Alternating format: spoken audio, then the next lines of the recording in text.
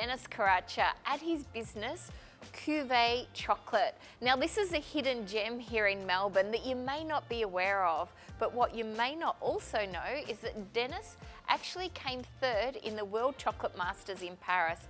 His chocolate skills are absolutely phenomenal and he's putting them to work here in his own business, creating chocolate bars with bean to bar.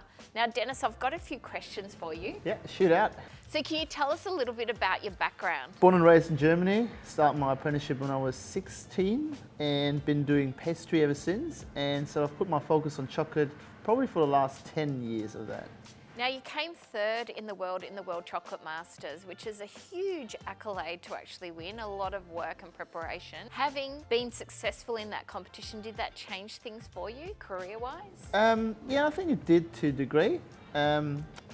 Obviously, the training alone to prepare for that sort of takes you to, I guess, to another level in your career. There's a lot of practicing, a lot of hours, and pushing you on boundaries as well, I guess. And you've put all those skills to good use here in your business at Yep. Cuvée Chocolate.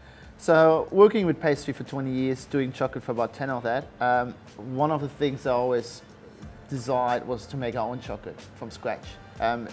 It's something that hasn't been done in the very past a lot. So there's been a great movement within the bean to bar community. There's a lot of equipment available for small scale makers like ourselves that hasn't been available before. So the doors really opened up for people that want to make their own bean to bar chocolate. Can you explain the bean to bar process? So a lot of people wouldn't actually know how you make chocolate from the bean.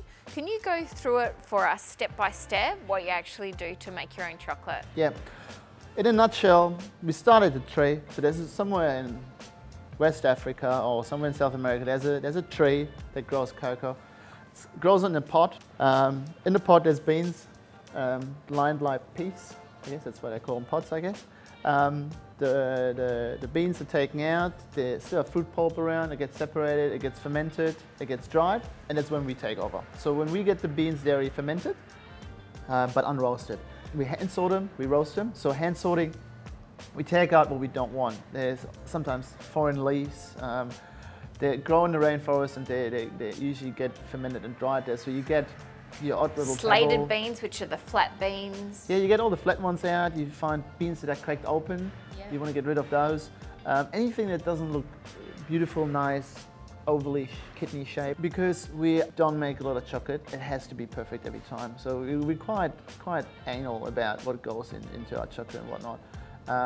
So get all the dodgy beans out and we roast them.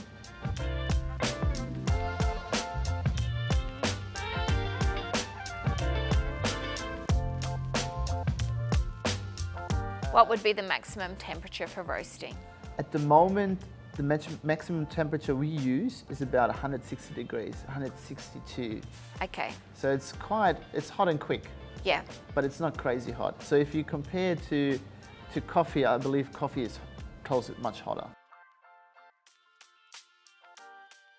After they've been toasted or roasted, we actually set them aside for 24 hours to completely cool. And then we push them through a machine that we call a cracker and winnower. So in that machine, the beans get cracked into little nibs, which are sort of tiny little pieces. And the outer shell of the cocoa bean, which is called the husk, gets winnowed off. So basically by blowing it away. Yeah. And what we're left with is just the pure coconut, which is just the roasted cocoa bean.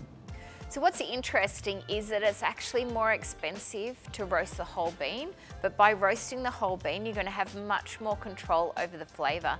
The reason why it's more expensive is because you'll always lose a percentage of the cocoa butter or fat into the husk or the shell of the bean.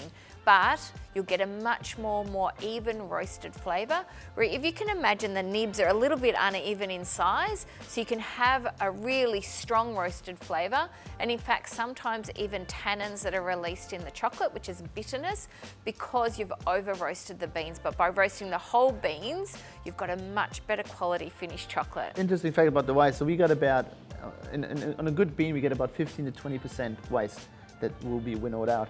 Now, saying waste, we can't make chocolate with it, but it's not really a waste, as in we actually pass it on to a local manufacturer of olive oil that makes the chocolate olive oil with it. So while we call it waste, it's not really waste. It's still put to good use. Still utilised.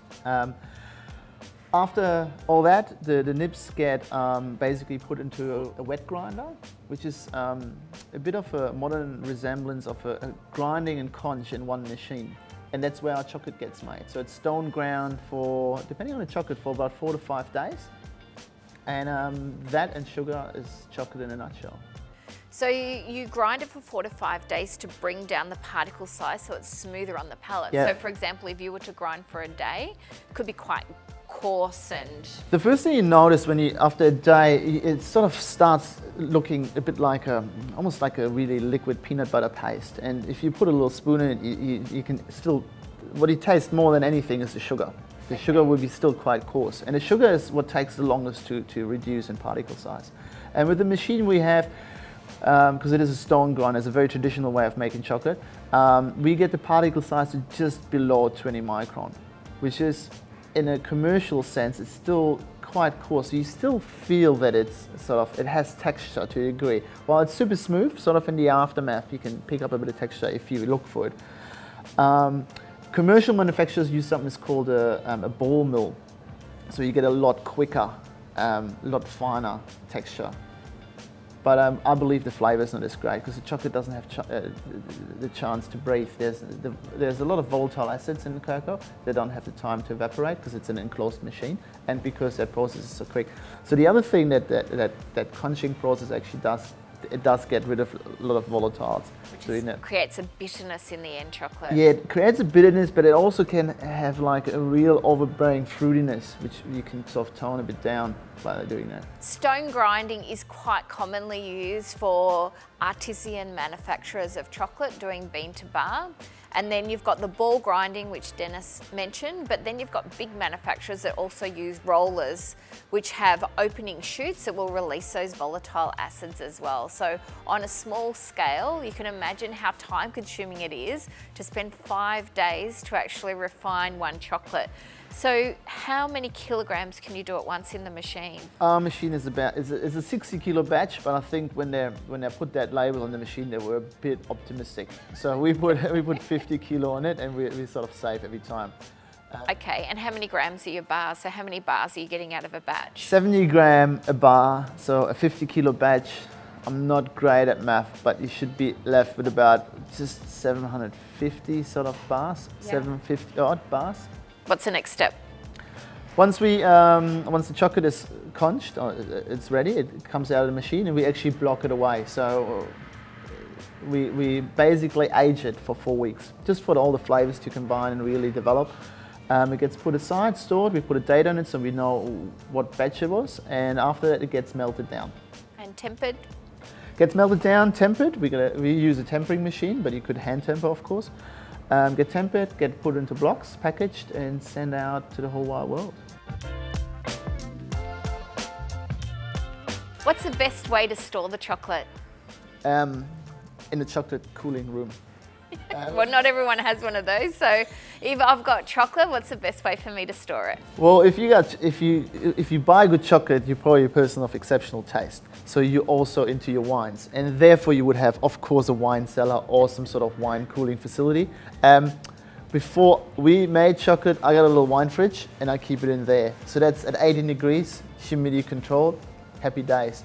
If you don't have distinct taste for wine and don't have a wine cellar or fridge, I would say somewhere cool where there's not a lot of light, in a pantry maybe, but don't keep it next to your onion and garlic because chocolate is a fat-based product, so absorb other flavors. Do not put it in the fridge under any circumstances. You put chocolate in the fridge, you get a You'll be very disappointed in people. Yeah, I get it a lot. We even have people that contact us with a picture of our chocolate and they go, oh, your chocolate looks a bit funny after I open it, and with a picture attached, and you go, oh, where did you keep it? Oh, I had it in the fridge for 6 months. And then you have to explain, please do not keep chocolate in your normal household fridge. It's too cold. The humidity in a household fridge goes from 0 to 100 every time you open the door. So chocolate, No. And also the temperature difference when you bring it back out, you get movement of the cocoa butter and you can get fat bloom. Yep, exactly. It's too cold, too humid. A pantry will be just fine. Most people, even in summer, have their house air conditioned, should be fine. Especially dark chocolates are quite stable. Thank you so much, Deniz. I've been a big fan of yours for a very long time. Ditto. Thanks for coming. It's fantastic to have a look through your production and see what you do here at Cuvée Chocolate. Pleasure to have you.